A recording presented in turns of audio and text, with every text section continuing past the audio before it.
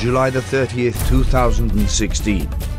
A large demonstration against German Chancellor Angela Merkel's refugee policies has been held in the German capital of Berlin, with protesters shouting, "Merkel must go." More than 5,000 protested in Berlin and thousands more throughout Germany over the open door policy that many have blamed for 4 brutal terrorist attacks that left 13 dead over the last month.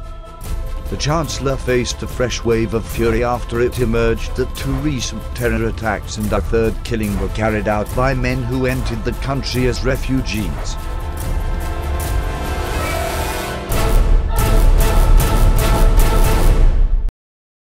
John 13:19. Now I tell you before it come, that when it is come to pass, ye may believe that I am he.